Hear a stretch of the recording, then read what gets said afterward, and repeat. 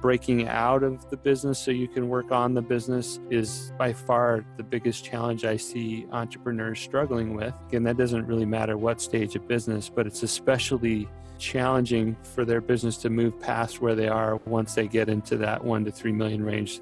They tend to get stuck there because they haven't built in the intentionality and they haven't built in the discipline to translate that big picture into results. Simplifying it all down into those two things, I would say intentionality and discipline are the two things that most entrepreneurs struggle with to continue to grow their business beyond where it is.